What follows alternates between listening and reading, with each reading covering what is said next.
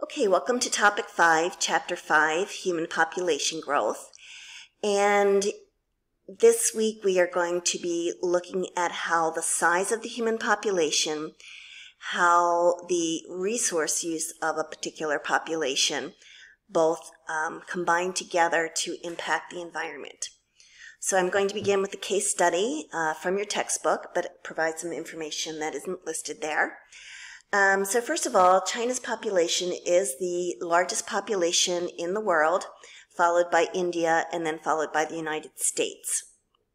There are over 1.4 billion people who live in China, and it's roughly the same geographic size as the United States, where we have a little over 330 million people. So this is a very large population. But what I want to tell you about right now is what happened between 1959 and 1961 in China. There was a very rapidly growing population at that point in time, and there was a drought, and also there was political mismanagement where the government at that time decided to move people from being farm workers to producing steel. And as a result, their food production fell dramatically while their population continued to rise, and there was not enough food produced in order to sustain that population. Factored into that also was they also fabricated harvest reports saying that there was plenty of grain when in fact there was not. And it took about 3 years for the government to come to the realization that this course of action was not working out very well, and as a result, about 30 million people died of starvation during that period of time. And in addition to starvation, which is terrible enough, there's also undernutrition and malnutrition. Undernutrition, not having enough calories; malnutrition, not having enough of certain nutrients such as vitamins. And both of these situations can damage the growth and development of children, and particularly children's brains, the nervous system, cause blindness, and other things. So in addition to the 30 million people who starved, there were also a number of children who suffered through malnutrition and undernutrition. So in 1970, the government reacted to the continued population growth and continued resource use with a one-child policy, which has since then, in 2014, it was relaxed. But the one-child policy was controversial because it included forced sterilizations, forced abortions, and things like that. And they did this in order to keep the population growth rate to be in check. And they brought down the population growth rate so that now there are, on average, 1.5 births per couple, or 1.5 births per female.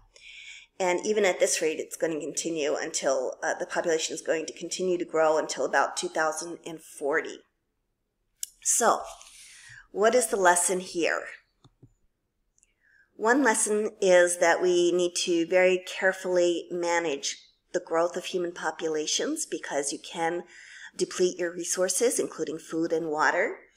And another lesson, which is a little bit more of a recent lesson, is that as this country economically develops, resource use per person increases as well.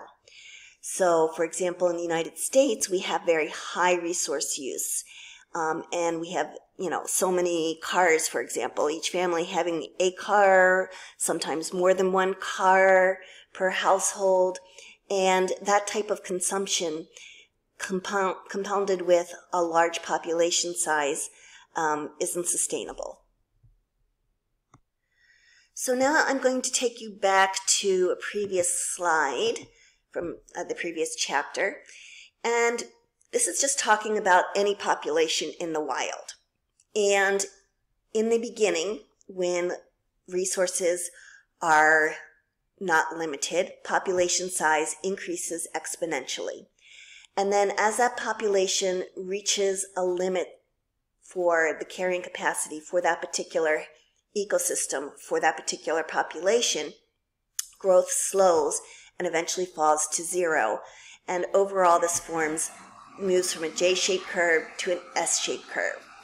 And as I mentioned previously, the carrying capacity may occasionally be overshot, and then there would be a dieback, but hopefully it would level off to this level. So again, carrying capacity is the limit of how large a population can be sustained in a particular ecosystem based on the limiting resources, particularly food and water. And what we want to look at now is whether human populations are also bound by these same growth models. And we're going to start by looking at projections and what influences population growth. Okay, so this graph is a very important graph showing from the current times going back thousands and thousands of years ago and looking at the human population size, going all the way back to the advent of agriculture in about 8,000 years before the Common Era, or 10,000 years ago. And you can see, if you only looked at the portion of the curve going up to, say, 1600, there is a steady increase in human population size. But after 1600, or after the Industrial and Agricultural Revolution occurred and improvements in sanitation occurred, then there's a huge spike, a J-shaped curve. And the question is, are we going to be then reaching our carrying capacity and leveling off? Was the Earth's carrying capacity for human populations lower than this, in which case there might be an overshoot and a die back? Okay, so let's take a look at what scientists are projecting. So there are different models regarding the food supply and population size. Some models show that populations, if populations continue to grow in this J-shaped fashion, and the food supply continues to increase, but not at the same J-shaped rate, but more of a straight logistical curve here, then there will be a food deficit, and there will not be enough food for the human population size.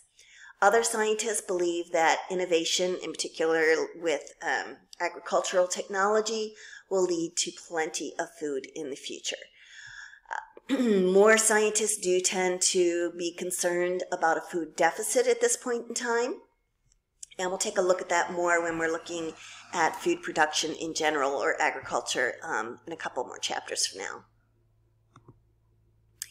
So now we need to look at some factors that drive human population growth so that we can understand where we might want to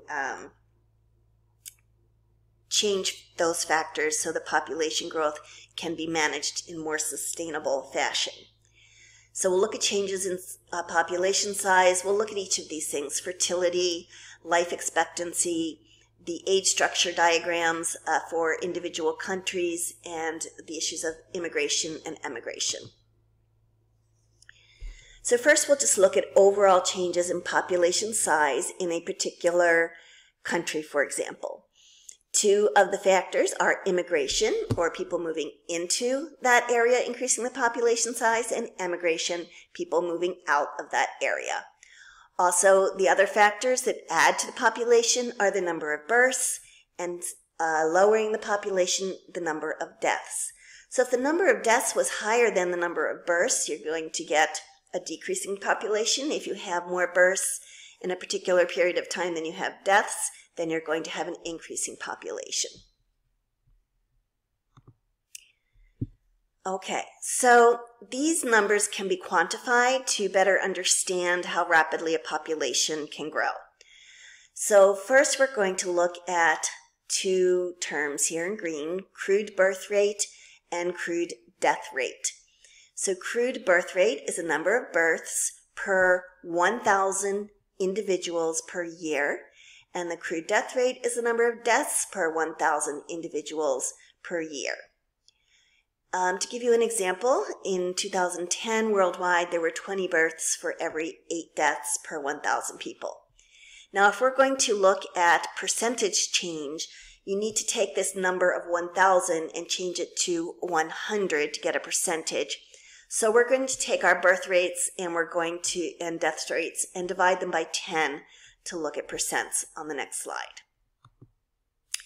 So the change in population would be the crude birth rate, 20 births, minus the crude death rate, 8, and divided by 10 to get the percent. And you can see the population was growing at 1.2%. Doesn't sound too bad, right? So 1.2% seems pretty low, but in fact, it can lead to rapid change in population size.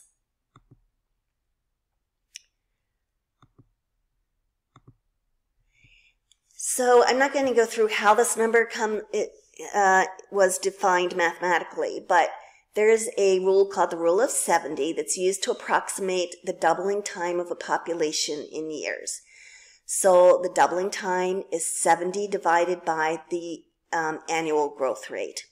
So using the Rule of 70, if a population was growing 2% per year, it will double every 35 years. So basically, 2% growth rate still means a doubled population in basically one generation.